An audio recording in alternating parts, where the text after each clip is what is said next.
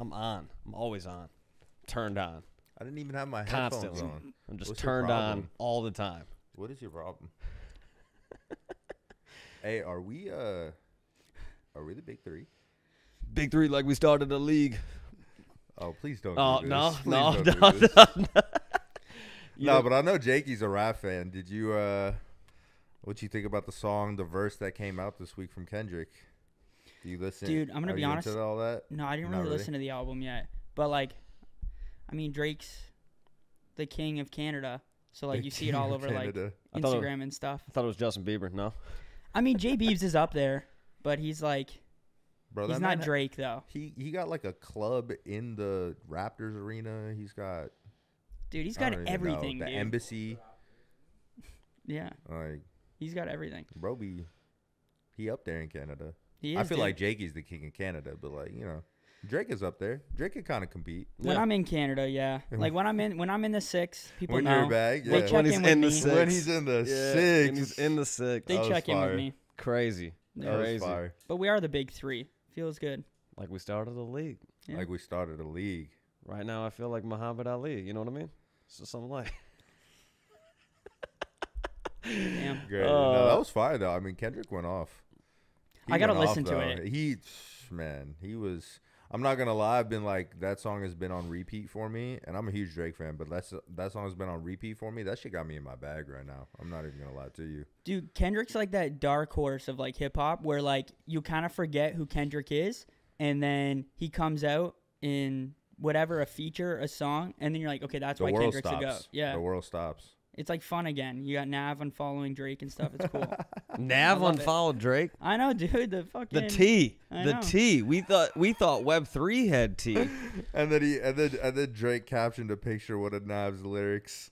It Yeah, was he did. I seen that. hilarious. I seen that one. Hilarious. Do you think The when, little pettiness in rappers is funny as fuck. do you I think love when it. we talk about their drama, they talk about Web3 drama? They're like, "Damn, did you hear what happened with Blast the other day? $62 million rugged." Slurf 10 million the week before that. You think Drake's talking about that with his Fuck voice? no. I mean, I would like to hope so. That'd be great. You know what? Honestly, it wouldn't surprise me. Like, I don't know why specifically for Drake it wouldn't surprise me. But then if we're talking about like Kendrick Lamar, like that man doesn't even carry a phone like No. true. for months at a time. Kendrick's so, like, never heard of Web3. Kendrick is not talking about Web3 drama. No. That's what I At mean. all. He's not like an internet kid. He You kind of know? just pops up when he Drake needs to. though, Drake I could see being like someone on his camp is over here like, yo, fucking put into Slurf pre-sale, Dude, 10 milli burned. that's 100% true because do you guys remember Anita Max Win? Yeah. And you had the steak intern because like Drake's tied in with steak and they had the steak intern. Bro, they'd be and- doing it in slick ways. And he was replying back, like trying to pump that token. See. Hey. There's something there. Do you, There's something okay, there. so real quick, do you guys think And then they put out the merch. Yeah, yeah, Bro. the hats, yeah. Bro. Do you think if Drake saw the, this week we had the Solana girls video and we had the Cardano girls video. Do you think if Drake saw those, which would he be a bigger fan of? I don't want to do this, Mark. I'm going to keep it a buck. I'm here for all the women in Web3 that Look are at that. here. Look at and that. So, if you're on That's the Cardano, correct answer. if Politically- you're on Solana, if you're on ETH, if you're on AVAX, if you're on fucking Base, Blast, we love all of you. I had no idea there were people over on Cardano. I'm gonna keep it a buck. Nah, they had to have been hired. I'm Hey, sorry. don't. They had to have been, dude. Don't. Sonny, Why Sonny we- gave the correct Yeah. answer. Why we but gotta come play? on. Why we gotta play Cardano? Like, It's just it always amazes bro, me. I seen a girl. She fucking had a power tool in her hand, and she was like, "Of course we sell our husband's power tools for Cardano," and then fucking like made the drill sound, and I was like, "Yo, that was That's kind kinda of fire. hard. That That's was hard. kind of fire." Sonny DM'd her. Yeah. Hell Things don't work with him. no, no. Oh my god. No, those videos are funny though, and it's always like Honestly, it was good to see both of them going like crazy. crazy viral. Solana went a little bit crazy, but it was good to see them going crazy. Yeah. It's people take them so serious. Like Bro. that's They do. that's the part that was funny to me is like the video gets. I mean, I don't know what Bex is up to. Let's just assume 1 million views. It's like those videos legitimately piss off people, which is shocking to me. Like, I don't really understand how you can watch that and truly be angry. Is it like, shocking to you? Honestly, truly. In the no, state okay. of where we're at in the world, I've seen people get mad about fucking the most random shit on the internet and actually let it affect them personally, and like, it's weird. I mean, a video's not viral if people aren't like talking negative about it. Like, there's like, it has to at least be 50-50. If not that 80-20, you know, of people that don't like it, and then there's that 20 that do. So like, it does not surprise me. But I will say, like, the numbers compared to, like, you know, you've been doing the podcast forever. We've all been doing content, you know, throughout the bear market, whatever. I will say, like, you can see the difference between then and now in terms of just numbers and like statistics. Yeah. Like, those numbers, like Beck getting 1 million views, like, hell no, that wouldn't have happened like 3 months ago. So like, it's kind of cool. And then you got Banks doing the vlogs and stuff. So I don't know. We're in a cool spot right now. I think we should get into that, actually. We are in a real cool spot for content. It is. What do you guys think about Banks coming in with Red Guy, Leap, all the boys, and pumping out the fire content? Dude, I think people forget who Banks is. And like, I'm not going to like suck dick on the podcast or anything, but like, pause. It's not that kind of podcast. There you go. There's a time and place. Marc for that. wishes it was, though. Oh, please. Dude, if we could be naked right now, that'd be like a dream come true. Bro, the amount of clips we could grab from that, dude, me and you sitting on the couch naked, that's insane. What about you're just leaving Sonny out of that? I wouldn't be. Yeah, but he's naked. over there Jakey alone, knows. so it like feels a little. Jakey knows. Sonny just be watching. Hey, and speaking Yeah. of, because I love Jakey, he's sitting in that seat today. You know Is this your spot? Usually. It doesn't. shit. But actually, honestly, quite truly, I love this seat. This might be my new permanent. No, it can't be. Why not? It's too uncomfortable for me to sit like this for this long, but I'm doing it because we're doing the Yeah, pod. but like, we don't care about your comfort. Okay, all right. Is this where the guests, like, when you do your own pod, this is where they sit, right? Yeah, if I have a third person, they almost always sit over there. But Damn, Sonny. Yeah, there's brutal. a separate show I wouldn't between hold that. Marc's podcast and D Weekly. I would just like to point that out for anybody that doesn't know now. that Two there's separate shows. oh yeah. They are two separate shows. Son- All I'm saying, you Son- don't Sonny doesn't like when he doesn't get tagged in D Weekly. It really grinds his gears. listen. Listen, Hey, you got to do it, I dude. put the Plug your shit, I dude. put the Plug work your in shit. for this shit. You know what I'm saying? I put the work in for this shit. I would like to be tagged. I don't blame Would like you, to be dude. tagged. You got to do it. that was that was so genuine. I would like to be tagged. That's fair. I would like you to be tagged too. Yeah, you know. Yeah. It's So, all good. but Anyways, all right. content. So let's get back into it. So probably nothing. Banks, everything they're doing over there. Mm-hmm. What were your guys' initial thoughts? Like, again, I think you're right on that, Jakey. I think a lot of people have kind of forgotten like who Banks is, everything he's accomplished with FaZe and everything like that. And then to me, just seeing him come in, but then also. He's been in Solana for a long time now. Like, he's been a part of it. He's been buying into different things, stuff like that. But seeing him bring in the Solana OGs, bringing in people like Frank, bringing in people like Thread Guy, Leap, all these different people, like, that was cool to see because to me, it's like, where he has a gigantic audience that really doesn't know that much about Web3, but now all of a sudden they're starting to learn about it. They're seeing people like Steiny from now in those videos and stuff like that, which I think brings more eyes and attention to everything that's happening over here. So, I mean, I think it's a net positive for the ecosystem, and whether it's your content style or not, like whatever, I think it's dope. I think it's awesome for the whole space. Yeah, I mean, I like that he's tapping in with like the culture. To the sense of like, yeah, Thread Guy is a huge person in the space and has been a huge person in the space for a very long time. Obviously Frank, obviously Leap with the spaces, and even a couple of the other people that he's just been rolling with. I think it's just important that, the fact that he's doing that, like he didn't try and go and just like make CTV himself and like put it out and like try and get all of crypto Twitter to like come behind him because he's Banks or something like that, right? Like he's actually tapping in with the people that have spent literally every day here for who knows how long. You know what I mean?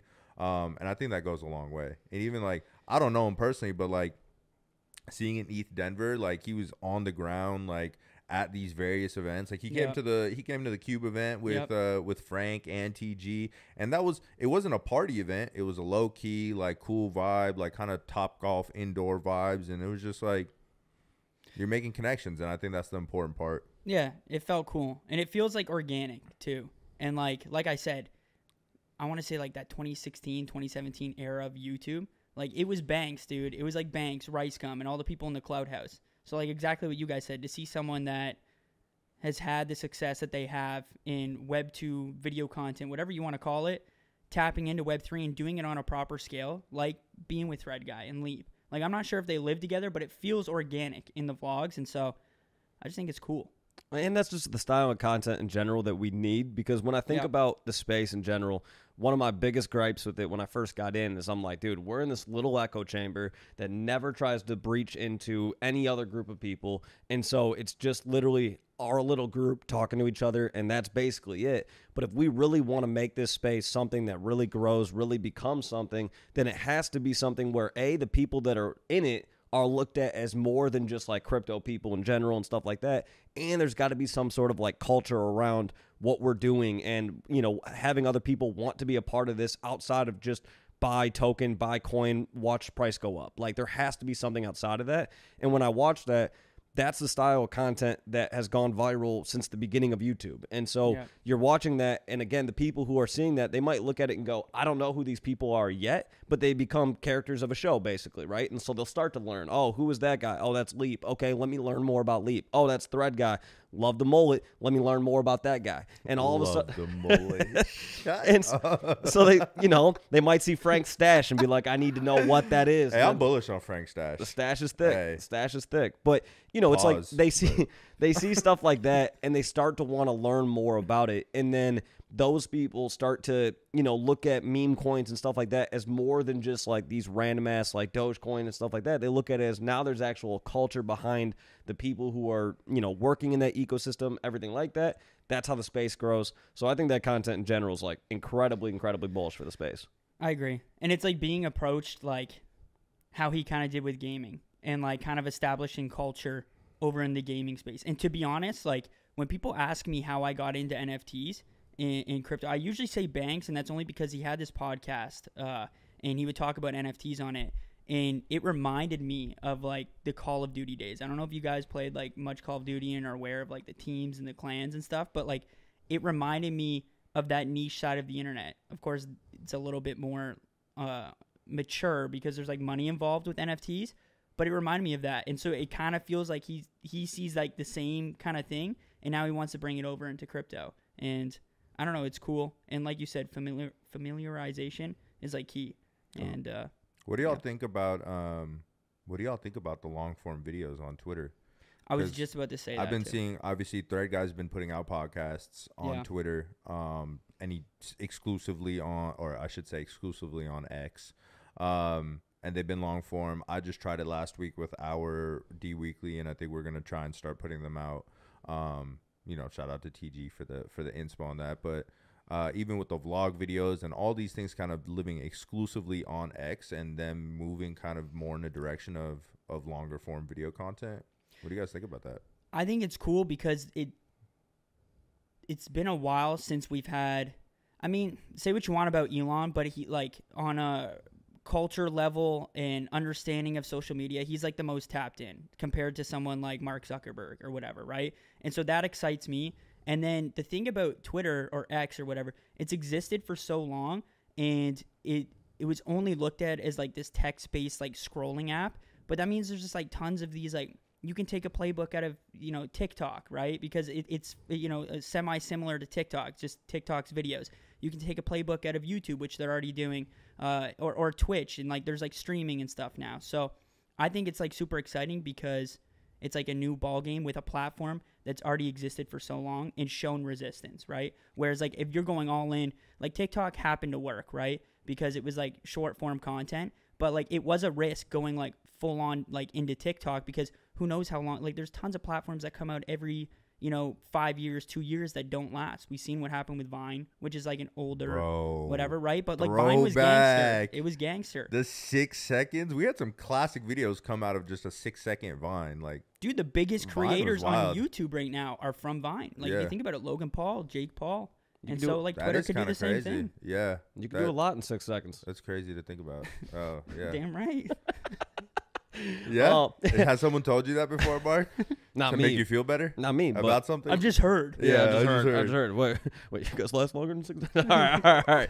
No, that is, that's a good point, though. I do think specifically for CT, it's even cooler because it's like all of us have spent so much time like building platforms on crypto Twitter for the past like 2-3 years. Yeah. And now that it's like all the people that we have connected with, followers that you may have amassed, all these sort of things. And it's like, if you have, you know, familiarity with video content or you want to get into it, it's almost like, yo, there's a lane. Yeah. There's a lane open. I would like to see, my only thing would be, I think there's still some like common sense changes that need to happen to X in order for the video aspect to grow. Right now, if you put out a video a week later, it's a pain in the ass for somebody to find. That has to change. Like it has to be an easier experience for somebody. But we're early on. No, but again, these are early. These are changes I want Elon to make. These are easy changes. Make it easier for people to find long format content. What if it's not easy? Figure it the fuck out. Life isn't easy. Like. So here would be my changes I want to see. I want to see them make it easier for you to find long format videos because, again, you can put them out, but right now it's difficult for somebody to find a week later, things like that. I think on top of that, you need to make the upload process way better. The upload process on YouTube right now is seamless. It's been, and mind you, again, they've been doing it forever, but there are things that they should be taking from that. I think on top of that, bring back the NFT verification for PFPs. I don't understand why they got rid of that. That change makes no sense. And Elon does cater a lot to the crypto and Twitter world. Why do you want the verification? Because to me, there's no sense in not having it. What do you mean? They already had it. There's no sense to get rid of it. Like, it makes a lot of sense. We're going to see more. We've seen already a ton. Anytime you put anything on Twitter, there's bots that comment on your shit. You mentioned crypto, anything. There's so many bots and things like that. That's one easy step that there's no reason to get rid of. Do it for Solana. Do it for ETH. Call it a day. Whatever. But those are easy changes to make.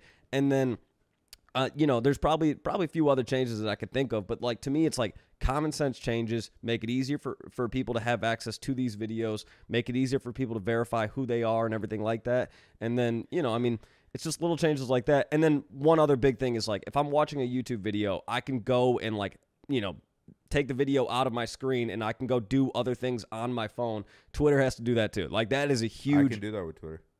Right now? Yeah. If you're watching a clip. Yeah. Like, are you talking about going to a different app?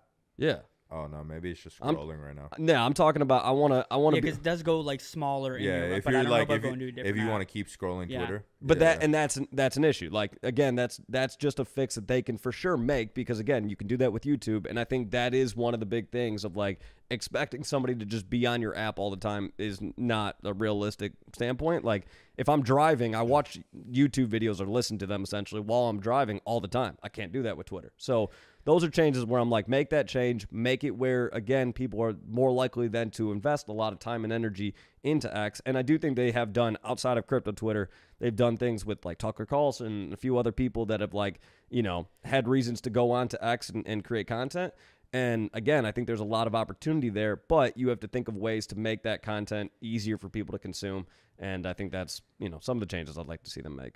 And I agree with every single change because those are things that I've talked about with the people around me and stuff. Is like there needs to be a placeholder. I do think it's difficult for Twitter, X, whatever, because there's a science. Like, if you think about TikTok, like I compare the two because they are, like, very similar. Like, TikTok, you're scrolling, right? And you're watching videos from random people. They happen to be funny. You throw a like. Very rarely do you, like, go to their profile, or, like, maybe it's just me, but very rarely do you go to their profile and, like, watch more of their video or follow them and, like, become a fan of them. You just see a funny video. You hope your For You page is funny today, and you keep scrolling. And, like, Twitter's, like, somewhat similar where it's, like, it's the same motion you're scrolling. So there's a science that they have to combat where it's, like, they need it so that the creators become, like, they create, like, an actual fan base on Twitter, because, like, I don't feel like that's an actual, like, no one's going through, like you said, no one's going through my media tab scrolling and watching my videos. They're just watching my most recent one, and then they call it a day. And so I think there is a science that they have to combat where it's like, no, I'm going to go to their profile because I want to watch their content. I want to binge watch their content. And, like, YouTube's done it so well, but, like, no other platform has really figured it out. Like, Facebook hasn't. TikTok was just good for the time and place and everything, but, like, even Instagram, it's the same thing. Yeah, 100%. I mean, I think, like, right now, I think clips hit harder on Twitter than they do anywhere else.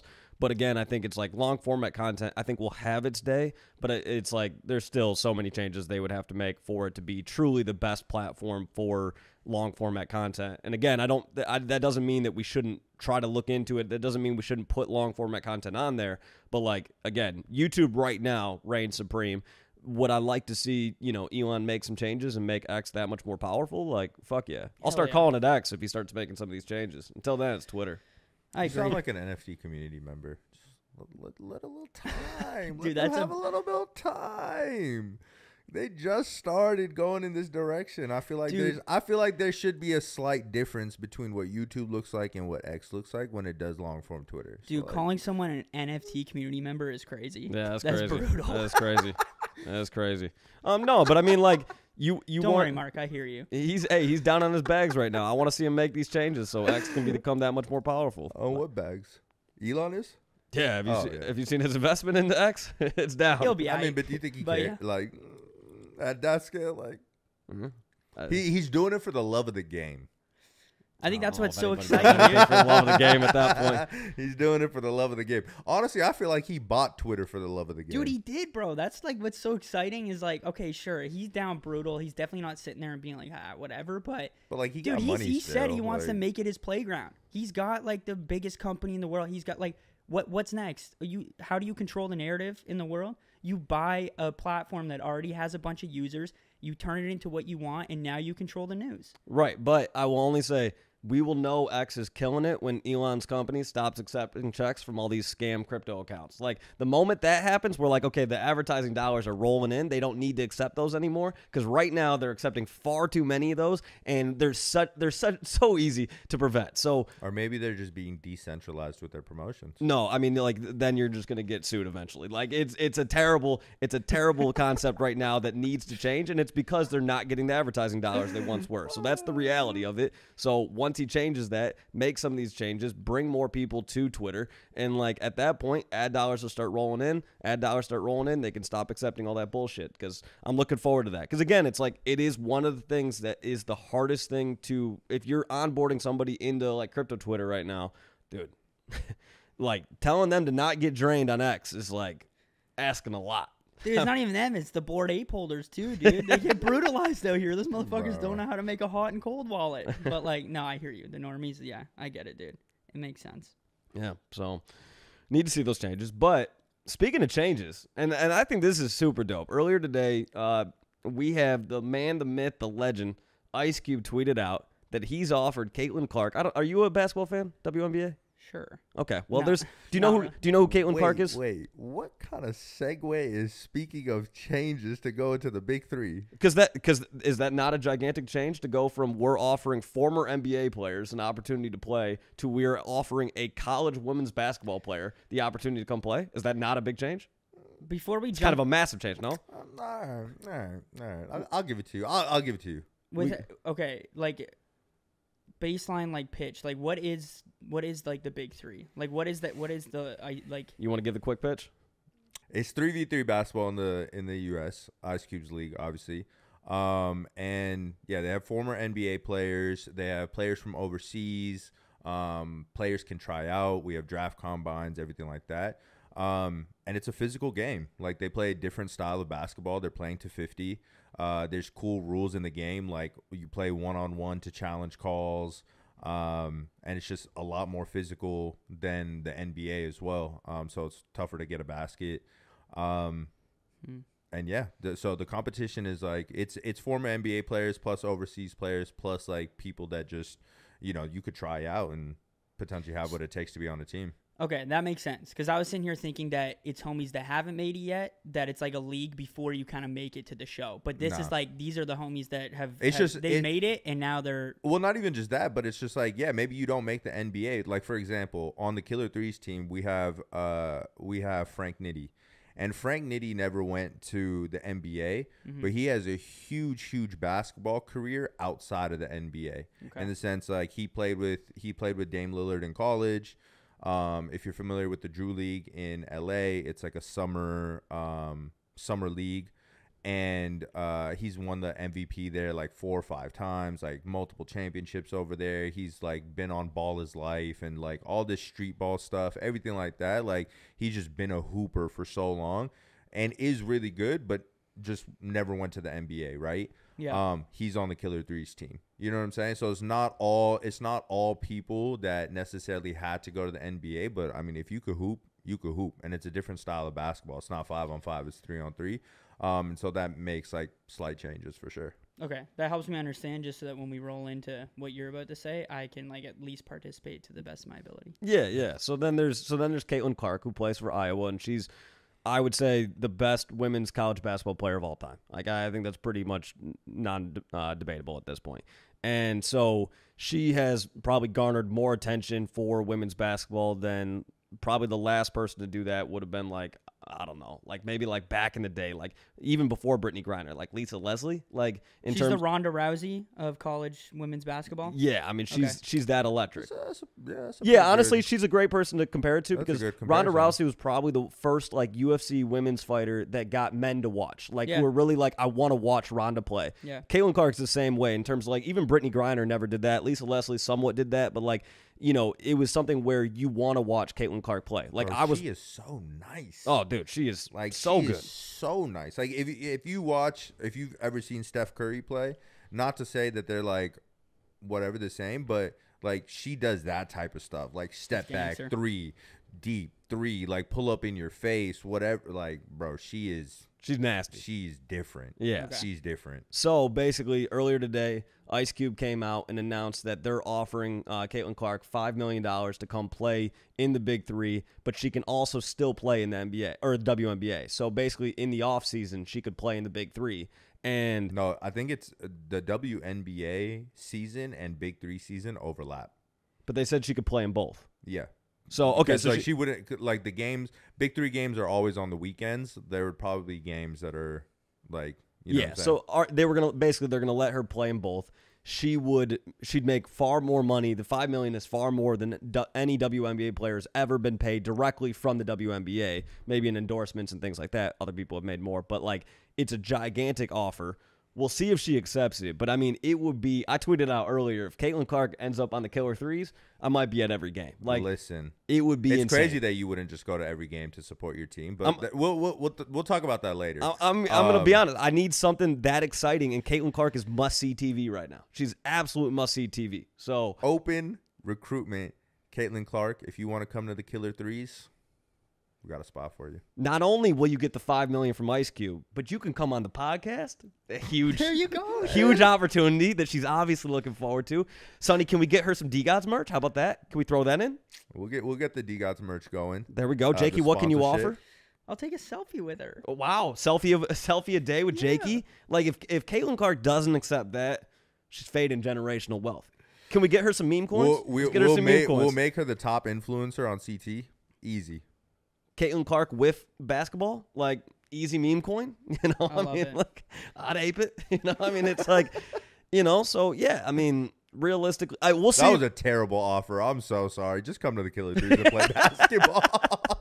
She was thinking about it, now she's like, never mind. Yeah, she's like, what are meme coins? Yeah. Just take the $5 million from Cube and select the Killer Threes. From Cube. Because honestly, Cube's offered. Oh, Ice Cube. Ice Cube, not cube.exchange. Wait, yo, cube.exchange. Yeah, we might. We can get you on the phone, but nah, just take the $5 million from Ice Cube and come play for the best fans in the Big 3.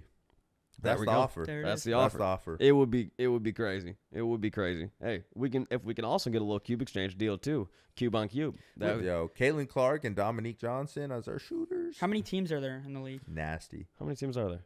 12. Yeah, I was gonna say something. So we got a 1 in 12 chance of her playing. Well, she's got to accept the deal first. Yeah. I mean, it would be crazy. I mean, it would be. We've never really seen any sport where like there's a true crossover of like men and women playing in the same league. And that can actually compete, and she could compete. Like, you know, her hitting 4-point shots would be crazy. Insane. Yeah, because there's a 4-point shot in Big 3. So what is that, from half court? Basically, no, close enough. It's no. It's just like it's about 5 or 7 feet beyond the 3-point line. It's deep. Yeah, but she could hit it. She could hit it. So would be crazy. I mean, I truly think that would be, if we talk about things that would make the Killer, like make the Big 3. Something that like would gain national attention, everything like that, in terms of like more and more people watching. If you're looking for that thing that's going to make sure that the entire season would be viral. Yeah. Simply put, like the entire season would be viral if she played. Whatever team she played for, it'd be viral. I mean, this is the most I've heard about like women's like college basketball ever. Yo, honestly, they've been killing it. They're more exciting right now than the men's basketball. Oh, the men's college basketball season's trash. Like, I want to see Angel Reese going up against Caitlin Clark. That's all I care about. I need the rematch. Yeah, I need it. And that is, yeah, I mean, again, and it's like seeing people. This is the part that I like, is that I do think in anything like this, you can't be afraid to take risks. Whether you're talking about Web3, whether you're talking about Big3, whether you're talking about anything at all, like, you can't be afraid to take risks. And it's like, who knows? Maybe she turns it down. But you know what? I went on to ESPN today. Number one article was Ice Cube offering Caitlin Clark $5 million. Right? So it's like Honestly, then and there, just doing it. Yeah. And if it's not Caitlin Clark who accepts it, who knows? Maybe it's Angel Reese. Maybe it's somebody else. Maybe there's something else that happens. I don't know. But regardless, to think outside the box. If you want a league to stay around, you got to be able to think outside the box. That's what he's doing right now. I love to see it. And again, I think that's like, we've talked about this off the podcast, on the podcast, whatever, but like the crypto and NFT space has changed a lot in the last like 6 months. And now all of a sudden people are getting far and more into meme coins and stuff like that. What used to be considered like, oh, you're going to ruin your reputation, talk about meme coins. Now you can talk about it openly and people love it. So again, it's like, you can't be afraid to take risks, try new things, stuff like that. I think that's what Ice Cube's doing. We'll see where it goes, but would be crazy. Would be crazy. And DeGods are going to be right there front and center. You're talking about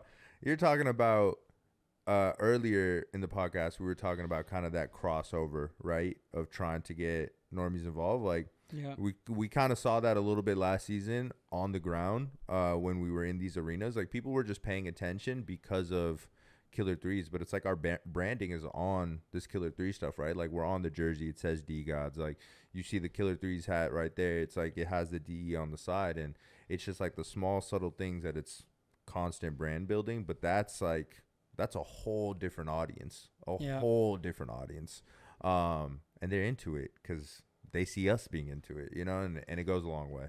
I'm just looking forward to like Web3 just gaining some more legitimacy this year. Like, that's really probably the part that I think I'm the most like bullish on, is like Web3 actually having more of a personality now than ever before. I mean, obviously we talked about it with like Banks content, but I think about a lot. The video game world is something I just pay attention to because I think there's a lot of crossover.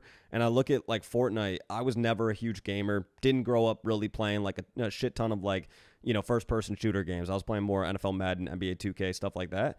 But when I would smoke you in 2K. Please. I would smoke you. No shot. No shot. Smoke you. I'll dust your ass with the Pistons. Smoke you. Please. With the Pistons? Please. Bro, you can play with the all-time Pistons. I'll smoke you. Please. Okay. Regardless.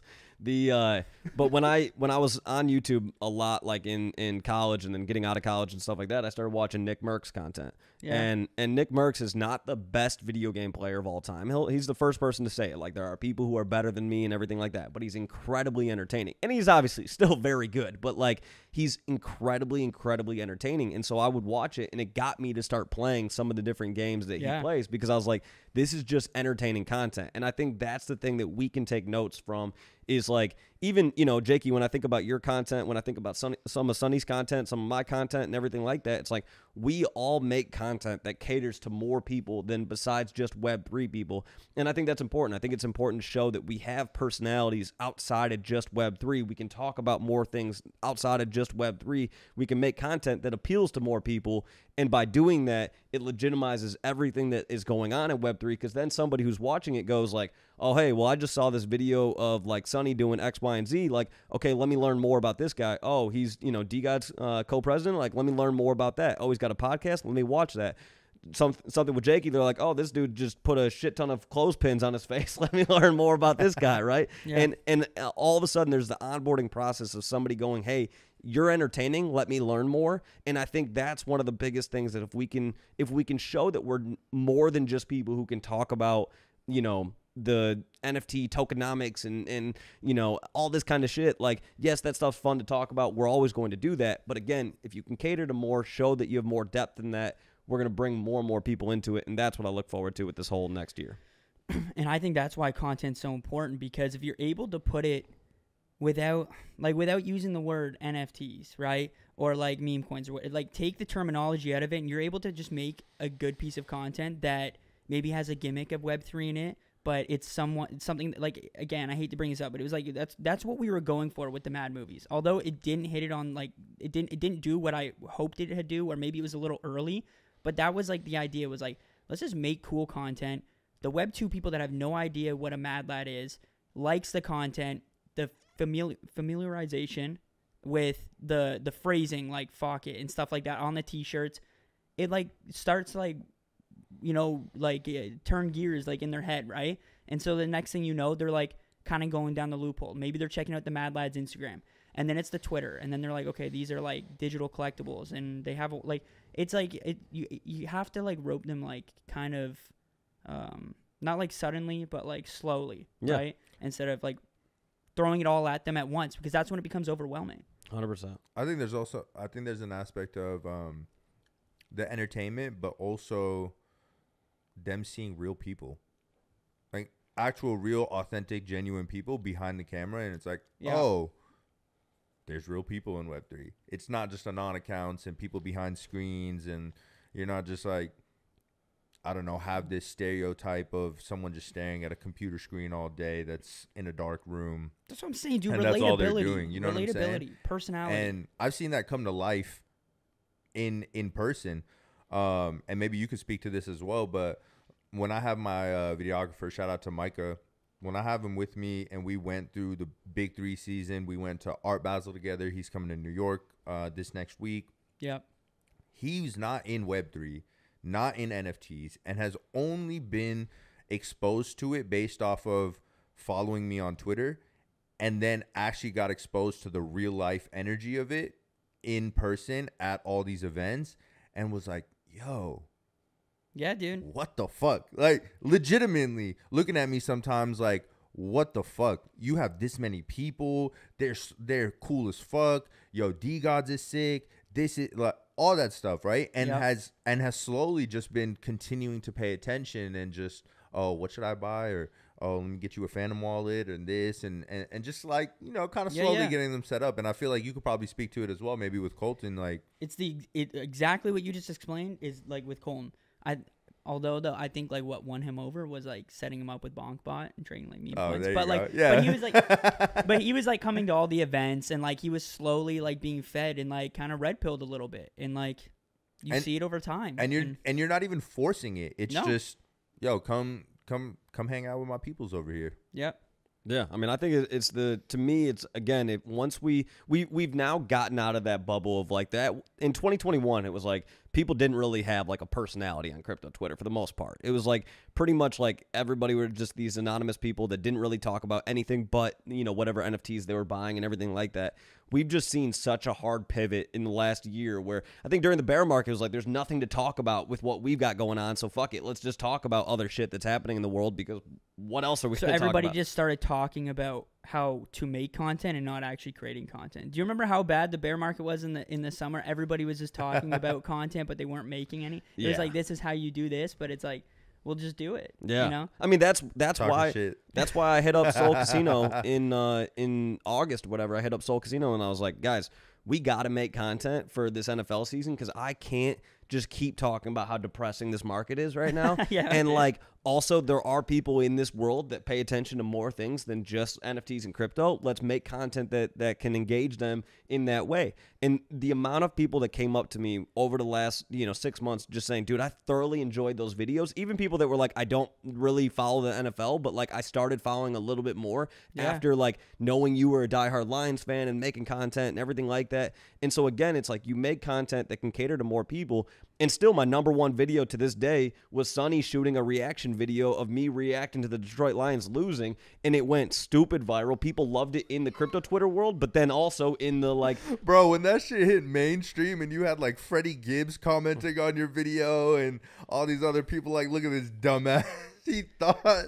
Bro, dude, and that's the cool thing too, is because like funny with like sports betting and sports, like that's another, you mentioned gaming, but that's like another combination where like they both just like go hand in hand. And like, so you post that video, all the CT people are like, haha, Marc, you're so funny, you're so cute. But then you get all the Web 2 people that come in and go, you fucking idiot, like, you know what I mean? And that's how we make this stuff. Again, you have to give personality to it. Again, I look at all these different other sectors and I kind of look at how they've made content around it and how they've made like a personality for it. Again, when you talk about sports gambling and stuff like that, Barstool Sports, one of the easiest ways to look at people who have added a personality to sports gambling. Yep. Then you have individuals like Book It with Trent, who is like one of my favorite people to follow in the sports gambling world. But he made so much content around sports gambling that all of a sudden I was like, I don't really even give a shit what he's betting on. I just want to engage with it because it's like his content's so damn funny with it.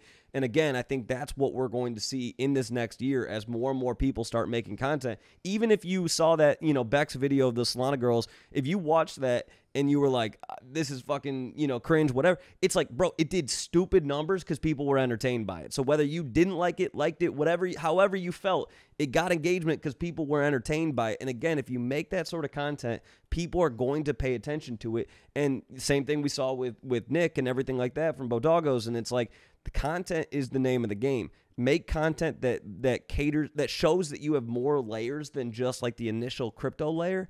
And again, you're going to cater to far more people. And that is how we grow the space. We really want to talk about growing it. That's how you do it. You know, even like I've got a third podcast dropping that I haven't really talked about a lot because I've been doing it more behind the scenes. Oh, so you're going to show right now?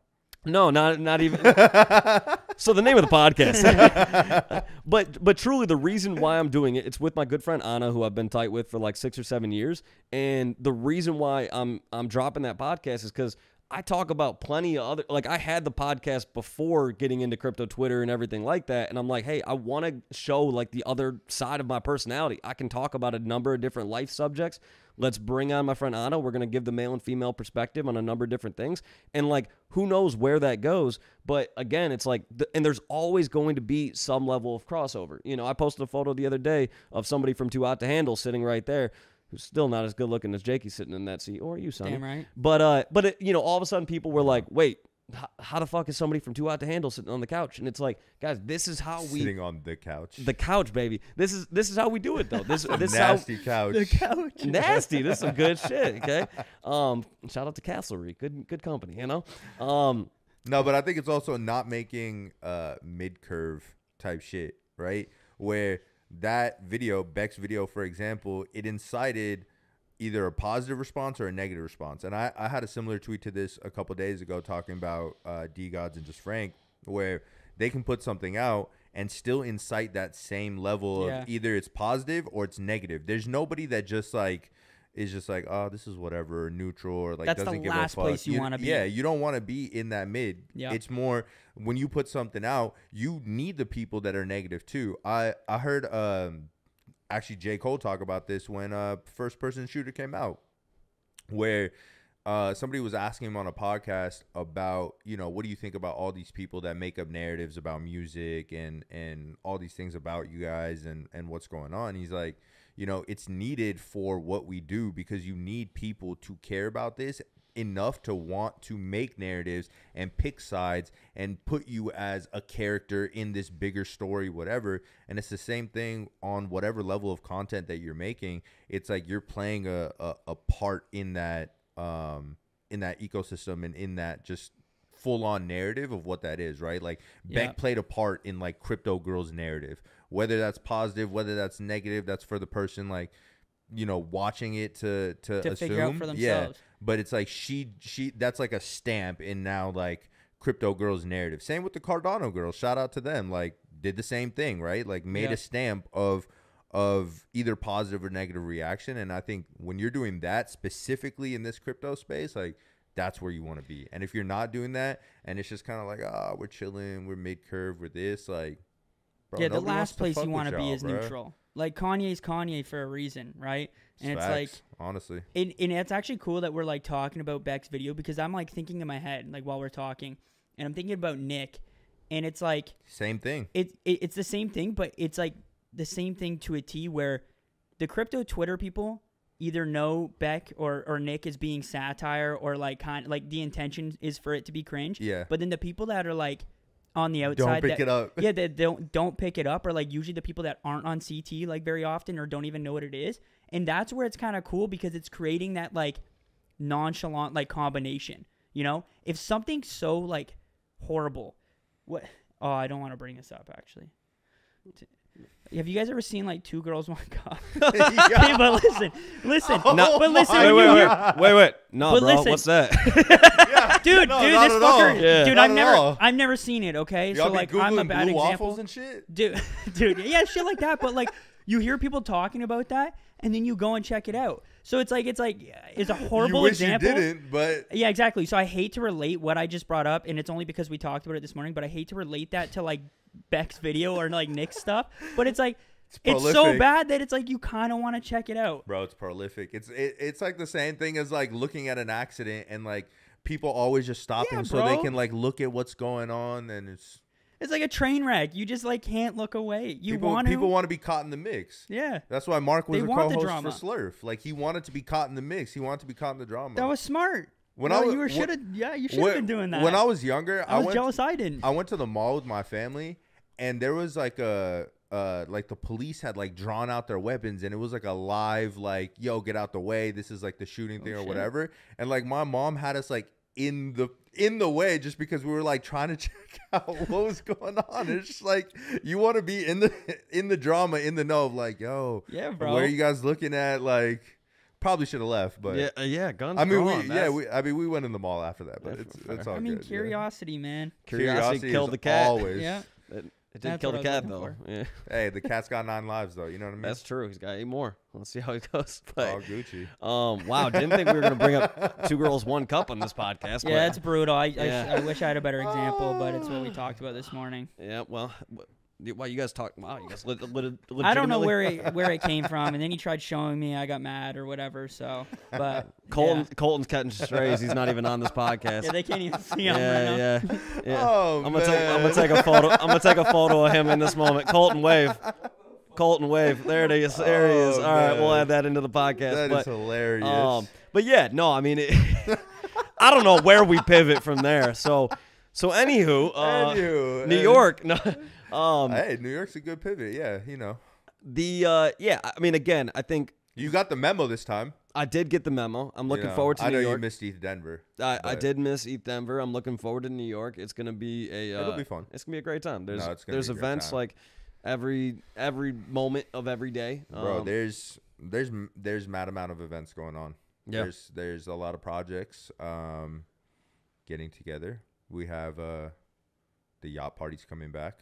That's gonna be crazy. Yeah, I gotta make The sure I gotta Magic get on Eating that. yacht parties coming back. I think you'll be able to get on that. Yeah. Figure it out. Somehow. You're SolJakey. You know what I'm saying? Yeah. Yeah, but like, dude, people Hey, would no, say talk that. your shit. You're SolJakey. Yeah, but, You're SolJakey. but I You're can't go up to the door SolJakey. and say some shit No, like you that. I can't. would never No, do that, dude. don't do that. I would never do Don't that. do that That's because there's awful. somebody on this podcast that did that and it didn't go well. Oh, They were that's like- crazy. They were That's like, crazy. They were like, "Yo, That's not how this went down. Yo, I'm blank. That's You should let me. that is Sonny's talking about a situation he was not at. This is you know I the kind of want to hear it now. you know the game of telephone. Have y'all seen Ashley Decan's video where she talked about influencers trying to get at parties in Basel, and she's like, "I'm Ashley Decan," or like, "I'm an influencer in the space." I didn't see it, Like, but- no, No. it's funny as fuck. But I sent it to Marc immediately after that, and I was like, "Bro, why was this you?" You gotta tell me the story now. No, that's off the podcast story. Okay, It's not even honestly, it's not even worth getting into. But Sonny is Sonny's capping. Oh, man. Sonny's capping. Marc be trying to walk into places like, "I'm Marc Colcer. Oh yeah, really? That's how I'm the most important person Oh, on that's- Solana. wow. If not the most important person on crypto Twitter. if not the world at that point. Bring Might as me well into just keep this going higher. higher. Shit, Marc. Bring me into the. You all better give me VIP. They're gonna be like, "We don't even have VIP tickets, so give me VIP." That's You're Marc. gonna make one, Yeah, bitch. you're gonna make one specifically for Marc. So yeah. But That's- we that's got crazy. we got his tickets this time around. I'm That- like, trying to help him out on the back end and be like, "Yo, sign up for this. Make sure you get The- this." the ticket. real- Make sure the you short- get Good. That's a this." real friend. You know what I'm saying? The short Thank you, story is Jakey. the short Appreciate story it. is there was one event at Art Basel that for whatever reason when I was trying to do the proof of token or whatever to get like the ticket. Sounds like a skill It issue. just was not working. And so I kind of thought, all right, won't be that big a deal. I'll just be able to. It was a DeGods I'm party. Marc. It was a DeGods party. I was like, Okay. I'll pull up. It won't be that big a deal. It ended up a bigger deal than I thought. And so because they have people outside scanning the okay, but tickets. we're not. Again, And usually those people that are scanning, like it's usually like hired security or something, right? Yeah, it like, was it's like people that don't aren't yeah. a You know how it DeGod, goes. I didn't think it was going to end up being as much of a clusterfuck as it was. It was a bit of a clusterfuck. It worked itself out. It is what it is. Again, I'm definitely lying on Marc's name. there's too many. Yeah, I definitely no point ever did I say I'm Marc Colcer, let me in. That never happened. So let's clarify that. But I don't believe that though. I could see that. Listen, I could see you saying that. Why would I say that when I already know? Got him. That was a good one. Yeah, that was a bar, right? Yeah. Yeah. Well, that was talk my shit. Listen, talk it's your hard as a shit. 5'7" man to talk your shit because I mean, like I know where I'm at. It's like I know it's hard to say. Like, what am I gonna do? I'm Marc Colcer. All right, bro, you 5'7", sit down. Like that's what I would say to that guy. So like, I mean, short problems. You don't have that problem. You're tall. You got until you shrink, till I grow. I had that problem until I was like 17. I was a late bloomer, dude. I didn't hit puberty until I was like 17, and then randomly I woke up and I was 6 foot one day. You're giving Marc hope right now. Maybe I'll hit puberty, dude. then. I don't know. It can happen. You're giving him hope. I heard you shrink as you get older, though. So I'm fucked. Yeah, you're fucked. But anyways, getting back to New York, yeah. Sign up for tickets, but like I'm sure you could get tickets here, SolJakey. You are him. We do got to give you your flowers. Take it. Himothy Jakey. I like Himothy that. Jakey. Soul Himothy. Yeah. Himmy Neutron. Jake Himothy. Yeah. Actually. Like it. But it'll be a great time. I'm looking forward to it. Again, it's like I think these events too are another great way for other people to kind of see what we're doing over here in this space. And like, I think Sonny does a great job of like on Instagram and stuff. He's always posting like the different events he's at, and like he'll slightly drip crypto into it, but not like overbearing by any means. And I think that's something where somebody then sees that and they're like, all right, let me dive into like what Sonny's going to, because he's at all these events, he's doing all these things. And again, I think that's the way that we continue to grow this space, is by more and more people going to these events, having a good time. They make content around it. Next thing you know, somebody else is like, hey, what is that? And I think that's one of the ways, again, that we can grow this space and get to the point where, like, whether you're into investing in these different coins and things like that, whether you're into that or not, like just getting more people to understand what we have going on. I think that's the next bar. Because again, same thing with video games, same thing with sports gambling, same thing with all this kind of stuff, is there have been people that have made content around that to the point where somebody else might be like, hey, I don't even play that game, but I'll watch that content. I might, I don't, maybe I'm not sports gambling all the time, but I'll watch, Barstool's this, and this. Like, again, I think there are ways that you can kind of drip that content to make it exciting enough that people want to pay attention. I think these events do a great job of that. So, absolutely. Dude, I think, like the actual event and party, like for sure. And then like you, like specifically, like just traveling. And like you like posting on Instagram and stuff, it's like everybody wants to travel. Like I've never met a person that doesn't say, I want to go here, I want to go there. And like the cool thing about what we all do is like we get to travel a ton. And it's not just like, in terms of like monetarily or anything. It's just like, why would I go out to Singapore this year? Like I could be doing something like else. I could go somewhere else. We're going to Singapore because there's a dope event that's happening for the Solana blockchain. It's like, it just provides that opportunity right in front of you. So being able to showcase those things, why I've been here, why I'm there, why I'm, like that could sell people itself. And then you just add the party into the mix. Dude, the free shit, dude, I'm only ever wearing NFT merch. I showed up and Sonny gave me this sweater, and I'm going to probably wear it for the next 3 days. I don't know where Sonny gets clothes. Like I saw one of his videos at one point. Sonny's like, I just got back from such and such event. Let me show you guys all the shit I got. And I'm like, all right, he's going to pull out one or two things. And then I'm looking, it's an 8-minute video. Like, 8-minute video. My man's got a whole goddamn wardrobe. He starts pulling, I haven't even opened this up. What is this? Oh, yeah, look at this shit. Dope as fuck. Pulls out something else. Sonny's him. Pulls out this. I'm like, this guy out here just collecting a whole goddamn closet every time he goes to an event. And, I mean, it's truly...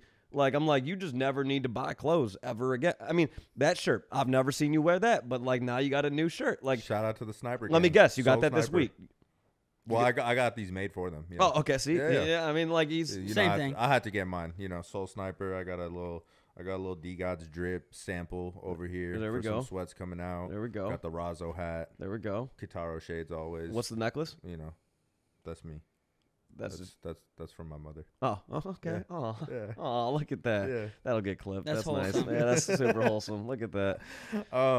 Yeah, no, actually that was wild because like that was after, speaking of travel, that was after literally 2 weeks of travel. Yeah, I was bro. at Denver for like damn near a week. Then we turned around, went to Chicago. Then I turned around, went to Miami for a quick weekend, and like was just out for 2 weeks. So I come back and I just have like, I don't even know, like 10, 12 packages. Dude, Dude, I got some luggage. I got some T-shirts, sunglasses. Like I got a bunch of this hat. Wait, you got luggage? Yeah. Oh yeah, I got to show you the DeGods luggage. This man out here getting luggage? Bro, what do you mean, like a luggage bag? Like a carry-on. Yeah, like a carry-on bag. Oh, that's gangster. Oh yeah, with the DeGods logo on it, it's fire. But like, and a little crossbody with my PFP on it, fire. That's gangster. Who's that from? Bro, Bugatti Group. Shout out to Bugatti Group. We gonna make some custom soon for people to get one of ones and shit. Sonny, man. Bro. Wait, so it's DeGods branded luggage. Yeah, but it's from this company called Bugatti Group. Can they basically do whatever? Yeah. Like 100%. Put whatever you want. Yeah, you want to tap in? Yeah, dude, I want to do Speedos. Oh, I got you. I think that'd be gangster. Easy. Yeah. Run it. Put that on luggage too. How funny would it be if your suitcase was you in a Speedo? Oh, dude. That could happen. That would be, honestly, so funny.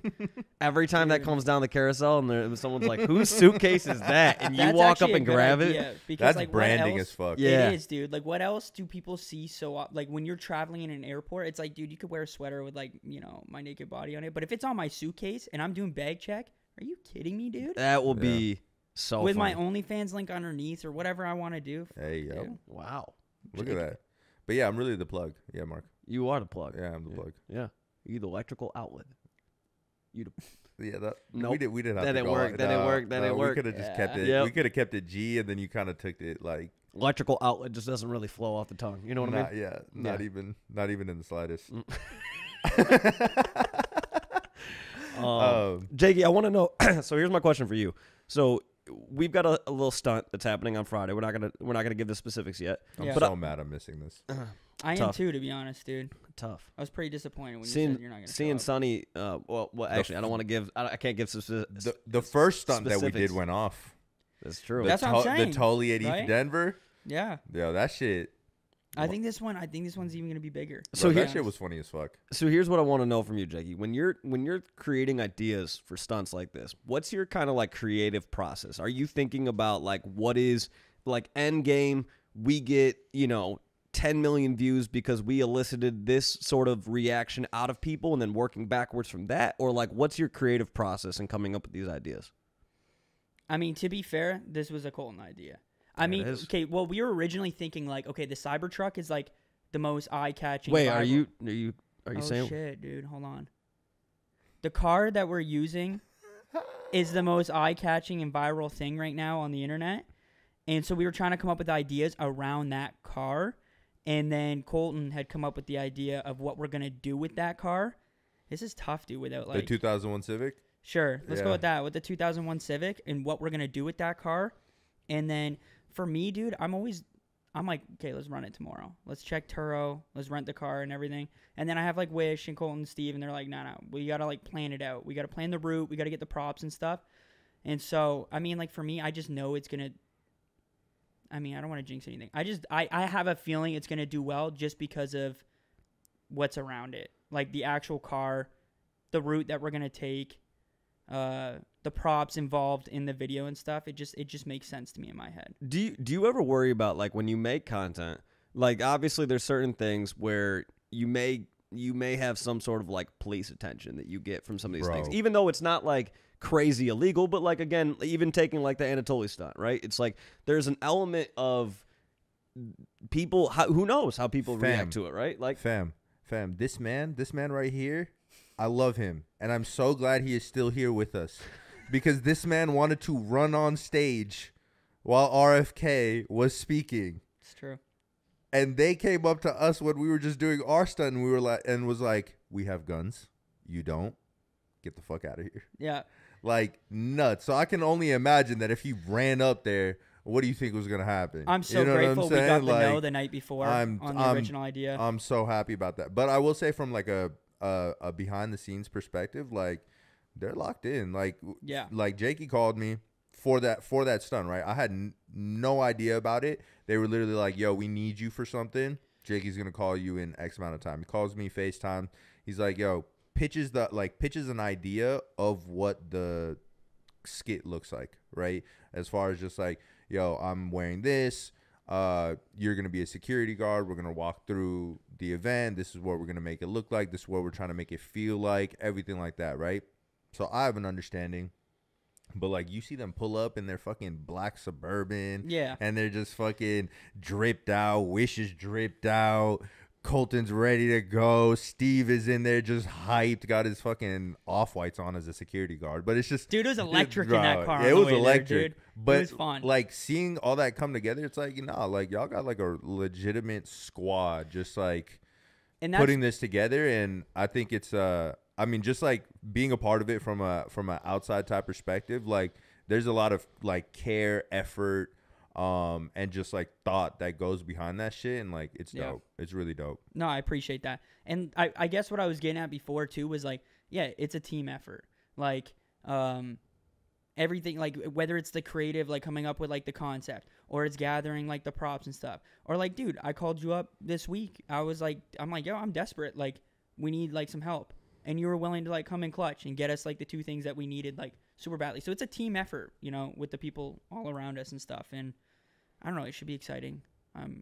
I always respect so much your creative process with all of it, because again, it's like when you hear the idea, you're like, this makes a shit ton of sense. But getting there, I'm like, I don't know how you got there. And again, I know you've got a great group of people around you that you work with on all this kind of stuff, but content is the name of the game. And again, and that's what I look forward to. And I think that the part where all three of us are like incredibly happy with the direction of the space right now, because content has become that much more crucial in the last like 6 months. And it's like, you can only think about where it's going to go from here. But again, content's how we grow the space. Content's what we make.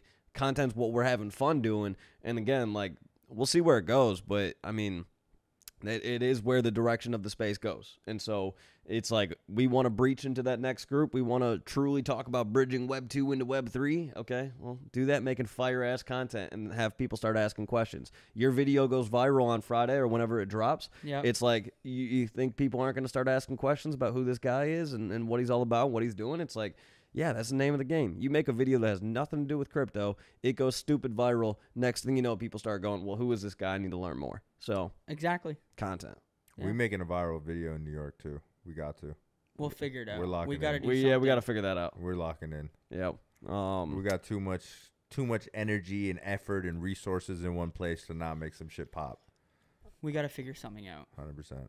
I think one of the other things that's interesting right now is once we get past NFT New York and stuff like that, we had a conversation last night where we started talking about SPL 404s and kind of how that could kind of change the direction of where the NFT space is going, and kind of bring in some of the elements of meme coin culture that we're a fan of, and then also bring in the NFTs. So, I mean, Sonny, what are your thoughts on all of that? The conversations you've been having with people, everything like that. Like, where do you think that's going to go? Yeah, I mean, I'll say I think it's cool because I think the three of us we came from very much the NFT side of things. Yep. Like probably like I've been investing in crypto since like prior to NFTs, and just like, but tokens for long term, right? Like meme coins, I feel like I've really dove into way more this time around. I had like a nice little run up with Doge, and this time with meme coins around was just like, it was a lot of fun, right? Yep. But I think for the first time since like being in NFTs, it's when I've really focused on like trading and tokens and like all these things coming up has been these past like few months, like probably since like summer till now, right?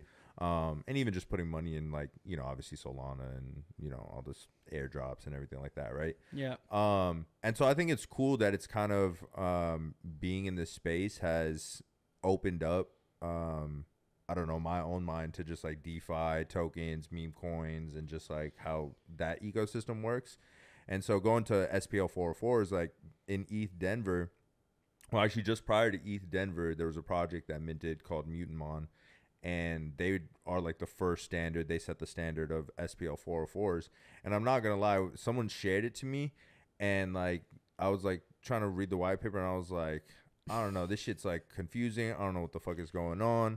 But like kind of blindly aped a little bit, like saw like a few excerpts, and I was like, all right, this makes sense. But I saw it kind of just running, and honestly, it was one of the most recent NFT mints that I can think of that, like, bro, they had 10,000 supply, 0.5 sold, and they sold out within like 30 minutes, 40 minutes. Yeah, they crushed. Like, bro, when is the last time you heard that happen? You know what I'm saying? And they like ran up a little bit. You got a cool, like if people wanted to trade, all that sort of stuff, profit. And, you know, there's still, I think the ecosystem itself is still like, you have to be like one extra layer deep to really like understand what they're trying to do with like their process of reveal and hatching and everything. But the whole concept of it is really just like you have an NFT and you have a token, and that NFT will always be worth X amount of the token. So it's like that one, let's say the mutant mon is worth 10,000 mutant, and you can always trade that NFT for 10,000 mutant coins. Then if you want to get the NFT back, you spend 10,250, you get that slide 250 tax, but then you re-roll for your mutant mon, so you could potentially get like a rare, or you could potentially get like a, you know, like a really, really like crazy one in the collection. And maybe that's how you like, okay, 10x, maybe now that floor on that NFT is higher, or whatever the case is. But that's essentially like the whole concept of SPL 404s, is having NFTs tied in with tokens on the back end, and those kind of like just playing a role within that specific ecosystem for the NFT. So can the token go up in price, but the floor price stay the same on the NFT? Like, that's the part I'm confused about. So, like, are they always equivalent to each other? So if the token, because the token within the ecosystem, it's always equivalent to each other. As far as like what the market decides, I think that'd be one thing that I'd have to do a little bit more research on, is like, would it stay the same? Like, would floor price of the NFT be the same as like if you were to buy 10,000 tokens? Yeah. I don't know if that necessarily has to stay the same, or if like the market decides that. There would be arbitrage. Yeah. Like, you would for sure be able to take advantage of that at certain times. Like, it would be close, but there's definitely arbitrage opportunity with that. But also just the aspect of being able to like re-roll your NFT, right? Like, imagine like, I don't know, you do it with a DeGod and someone has like a floor DeGod, they put it in for X amount of dust, and then, you know, then they paid the little tax on top of it, and then out comes a mythic DeGod. Now your floor price for that mythic DeGod is way more than whatever your like floor DeGod was, right? Yeah. I think, and that's just kind of one way where it's like it could work. But even on the back end for like the tokens, it's like, what if those tokens get listed? You know what I'm saying? Then it's kind of like you have this NFT that's backing token listing on dexes, on, you know, centralized exchanges, whatever. Shout out to Cube. We could have some hybrid NFTs on there. You know what I'm saying? I know they're tapped in. They're seeing what's going on. Yeah. But yeah, like, you know, so, and it could kind of go both ways, right? So I don't know. I think there's a lot of fun things that could be done, and I'm actually really, really looking forward to when you have like really, really quality art behind the tokens, and like that's the arbitrage there. You know what I mean? Do we think, because like it's interesting, right? And like I have to do my own research, and like, because I can like visualize what you're saying, but I have to actually like be hands on. 100%. But do we think it's something that like lasts? Like, is it something that could like potentially change and stuff? Because like, I think it could, because it's like X NFTs. Like, shout out to X NFTs. I think they were like a cool thing, but like whatever happened, like will it be the same with these hybrid NFTs? This is where I think it could change. When you look at like Bonk, for example, has done incredibly well over the last year, right? Yeah. But if you look at, they had the Bonk's NFTs, which had a crazy pump for like a week and then completely died, right? Was that their team though? It was an adjacent. Was like a community type thing, right? Yeah, we'll call it semi-adjacent. Okay. We'll call it. But there was no, the Bonk NFT did not equal anything of the token. There was no true correlation there outside of like similar art style, right? But there's no correlation there. Now, if the Bonk's NFTs were wrapped Bonk, basically, right, where you could essentially at any one point in time redeem that Bonk NFT for Bonk, then the price of the NFTs would have gone completely better. Well, yeah, it would have gone up with the price of Bonk. So those NFTs right now would be worth a shit ton. So what I think about is like, if you think about Dog with Hat, you think about Bonk, you think about Mog, Pepe, some of these others, even on ETH, like if there's a way to make wrapped NFTs of those tokens where basically if you have, let's say, you know, $4,000 worth of Mog token, then you get, you know, an NFT alongside that. Like, and at any one point in time, you can unwrap it basically and get your tokens back. then again, it's going to go up or down with the correlation of the token price. And so I think what that does, it allows for, if you have a community, again, you know, I used an ETH meme coin example there, but like if you have WIF right now, there's no real easy way to show your allegiance to WIF outside of like adding the hat to your PFP or whatever, right? But if you actually had an NFT that was correlated for like, I don't know, if you have 10,000 WIF, you can wrap that for an NFT. Well, now all of a sudden you have the ability again to rock the PFP for WIF, and at the same time, if at any one point in time you want to redeem that back for the WIF and, you know, sell that, do whatever you want to do, you can do that. Or you could take the NFT at that point, sell it on a marketplace, whatever, and somebody else could either rock that NFT or unwrap it, have the tokens, and sell those tokens or do whatever with those. So there's just, I guess it just gives you more. It might even open up to more like liquidity a little bit, right? Yeah. Because there might be some people that only want to trade the token, and there might be some people that only want to trade the NFT and like the art side of it. And then you might have people that are actively trading both and figuring out what that arbitrage is and where there's potentially like aspects to make something off of it. But yeah, I do think it's really interesting, and I'm hearing that there could be like a couple mints coming up that are focused on like SPL 404s and being that hybrid. And the thing is like you can do it with current tokens, right? So it's like, imagine if like a project was coming out and I don't know, let's say they like wrapped with when token or something like that. And it was like, when was the token that it can be redeemed for that NFT? And it's like, when already has like a culture value behind it, you know what I mean? And that partnership could be kind of crazy.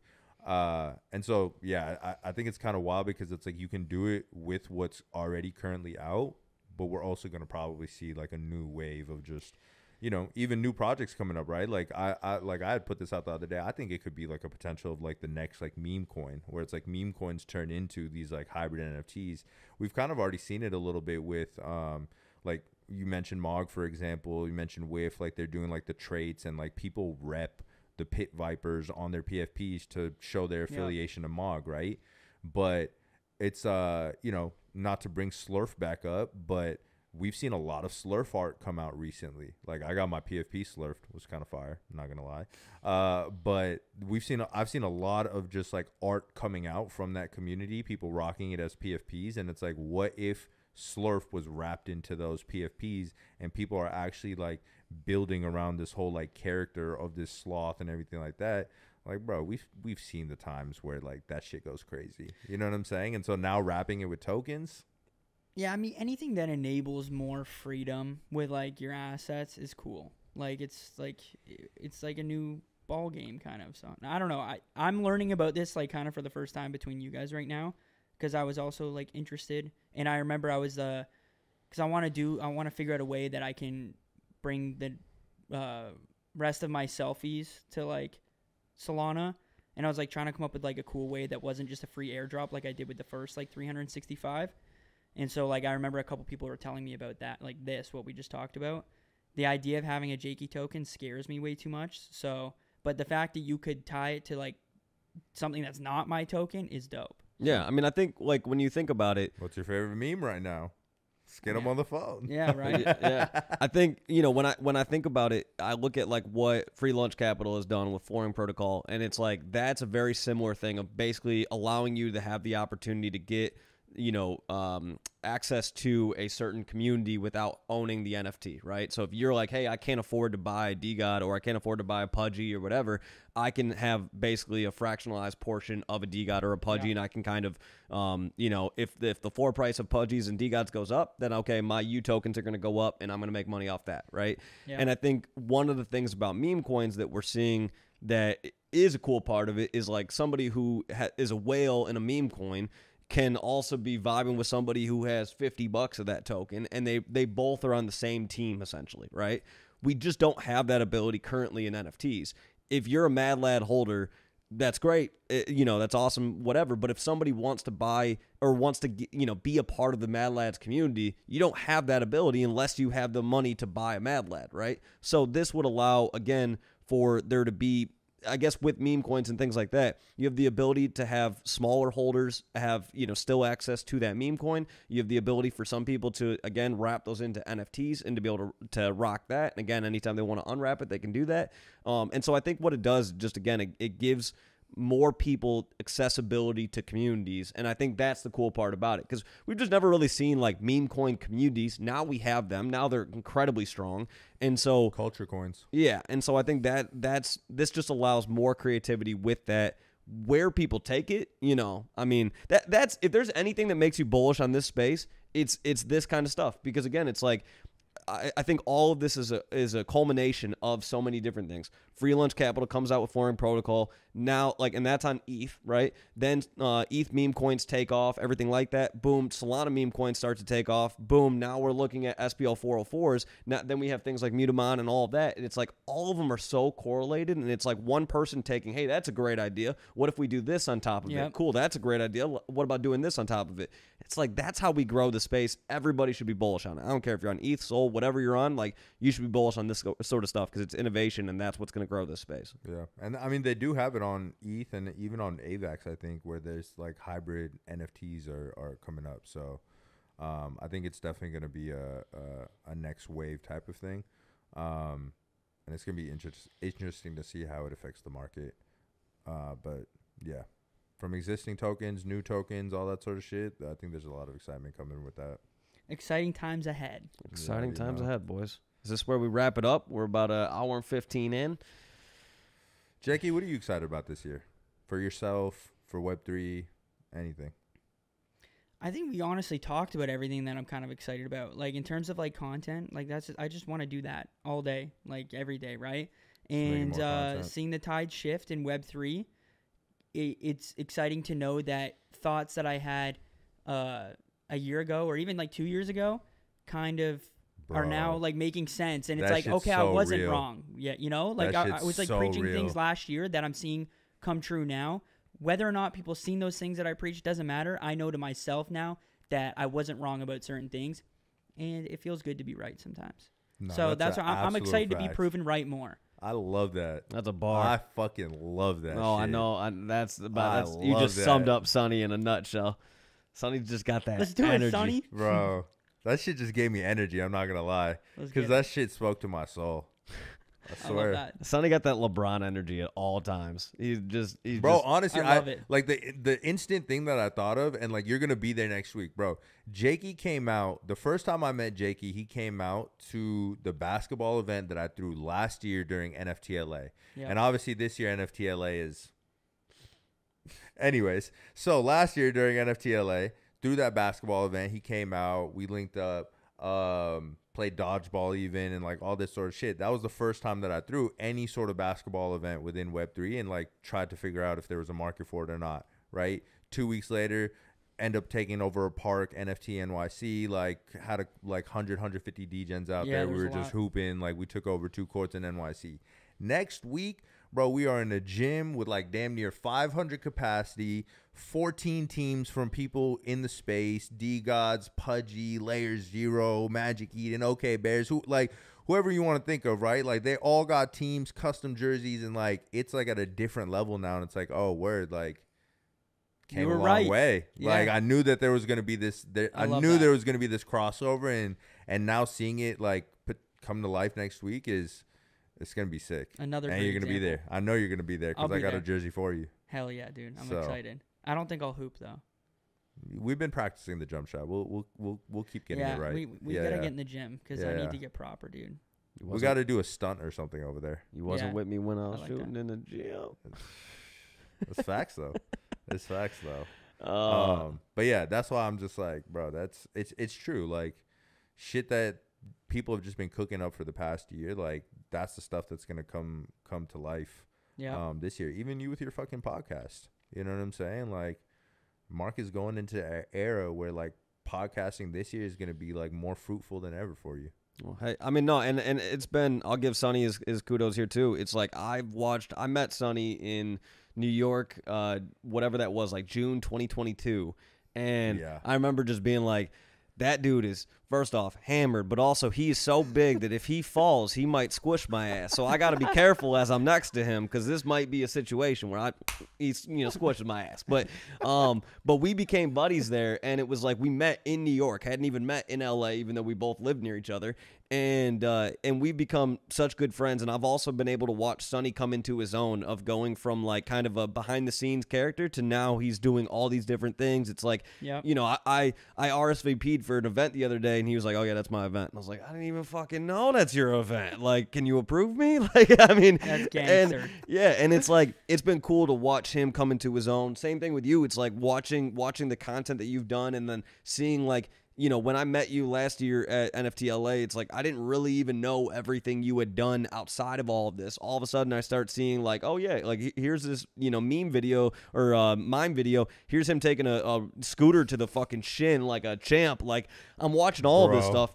Oh my God. And I'm like, this dude is electric, like crazy energy. And again, it's like it's fun to see all of us coming into our own, continuing to show our personalities, allowing like that to keep coming out there, not being afraid to just fucking make content, see how it goes. I mean, again, like if you told me back in December when Sonny first hit me up about the idea of doing this podcast, if you told me we'd be doing what we're doing now, like no shot I would have thought that. But again, it's like Sonny busted his ass with that. We've had a lot of fun with it. I think the content that's come out of it has been a lot of fun. Yeah. Now having the ability to have on people like you and just shoot the shit about whatever's going on in the space is a lot of fun. And again, I think it's a way to add more personality to the space. I think we're doing that. I think we're all doing that individually on our own. And then it's fun coming together and doing our thing.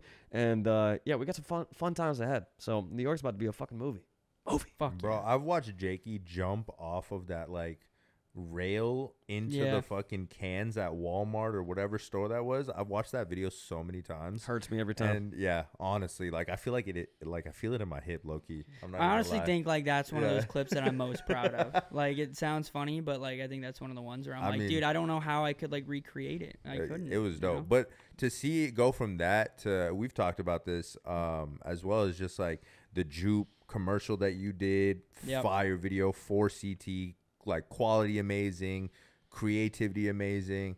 I'm trying to think of the other recent one, the one where you like, I think you like took your ledger, your hard wallet, you put it in a briefcase, you drove it out, went to go dig up a hole and put it in there. And I literally just saw one today with the meme coin with Wish, like, hey, you want some meme coins? And you pulling up to the window to see what's up, and walking away wrecked. Like, it's just like that type of creativity coming into the space and you making skits off of like the shit that's going on in like the funniest way, like seeing that progression and watching your content now, even the shit that you did with Cube where you like leveled up your life, like, bro, it's been so dope to watch, man. It's been so dope. So just wanted to give you your flowers because it's been fire. And Mark, I appreciate it. No, it's been fun, dude. I think like it's been like trial and error to see what kind of works. And honestly, this like commercial style, and like we talked about it on the podcast that you and I, oh wait, can I say that on here? Yeah. Yeah, the podcast that you and I did. But it's like, I was trying to find things that like resonated well, right? Because it was tough. Like I did the Web 2 stuff and like a lot of it was like crazy, but it didn't feel like it fit super heavily in Web 3. And so it was like, okay, well, let's take like the comedic aspect, but like how do we actually bring value to the thing that we're talking about?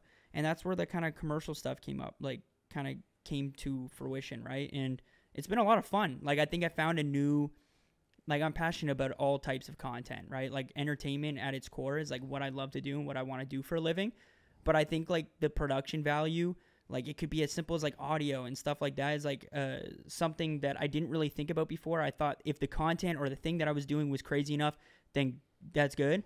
But now I found, like, a new respect for what goes into production. And that's all Colton, like in terms of editing, equipment, all of that. But I've become more hyper-focused on that. And so, yeah, it's been really cool. I absolutely love it. Yeah, I mean, it's just like you're living in a lane of your own in this space. And I think that's incredible. And it's like only you could do it, honestly. Like literally only Jakey could do it.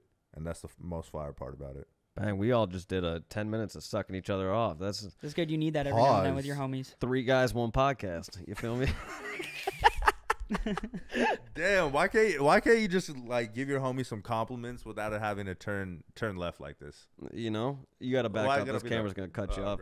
Why's it got to be like that? I'm just like, no, I just want to give flowers. Like this is the homie. This is my guy. No, I love it. That's I love all. it. I love it. All right, we got to wrap this. Mark's a little jealous. Oh my God, we got That's all it is. On a real note, we do have to wrap this up because this is like an hour and a half we're deep in. So, Let's get it. Hey, 3 Guys 1 Podcast. That's a wrap. I D love Weekly. It's always sunny in Markville. Shout out to cube.exchange. Gang. Go buy some tokens. NFA. I didn't tell. Nah, what complete tokens. FA. Oh, true. I didn't tell him what tokens. I said just go buy some tokens. True. Buy That's it. tokens. Yeah, buy tokens. Any tokens. All the tokens. All of them. Run Every it up, single dude. one. Yeah, is that considered financial advice if you tell somebody to buy everything? Oh, I'll say it with my chest, dude. Buy every single token on Solana right now. Make sure you're using Cube Exchange. Total financial advice. You can hold me liable. I don't know if you have to deal with that. You're in. He's in Canada. I don't Dude, know. they'll if never find me, bro. They won't find me. He's in the woods. They'll never and find you've me. definitely got your shit like booby trapped. Dude, Like I can see it. They're not getting to me. Don't worry, I'm not worried. Yeah. So with That's that, funny as fuck. we got Wish combing his eyebrows. Hey, yo, Wish. He's been doing that the whole time, dude. Wish I keep be looking over. fly as fuck. Let me It's just true. tell you, Wish is fly as fuck all the time. When I seen the way he pulled up as a security with that jacket with the skull on the back and and the loafers, man, my guy. Dude, be I'm not fresh. kidding. We've gone My to guy like, be real fresh. dude, we've gone to like, I don't know. I want to say like 3 parties since I've been out to LA. And I've let Steve and Wish dress me for each one of those, and I've never gotten so many compliments about my clothes. I don't think anybody has ever complimented me on like my style or my fashion. But then I go to those parties after letting Steve and Wish dress me. Yo, Dude, the bitches loved it, bro. If we get Fashion Jakey to go with SolJakey, bro, you gonna be a real That's a killer. heavy combination. You gonna dude. be a real killer. he Are y'all styling him in New York? Fuck, I'm down. Yeah. He does have on his legs sex icon tattooed on there. So Yeah, bro, that's conviction. I do that on purpose. Yeah, so I mean, You manifest it, bro. yeah. With that, we do have to wrap this up because Yeah, this is an hour and a half episode. We got to get this out tomorrow. So I bet. Let's get a tattoo in New York. Let's do it, dude. Bet. You know, okay, I'll tattoo you boys. There we go. Okay, there we go. No. I'm not letting Mark come close to my body. No. Pause. Not even a pause. There was no pause. True. there. All right, guys, that's an We episode out. of 3 Guys 1 Podcast. Anywho, we'll talk to y'all later. Cube Exchange, buy all the tokens.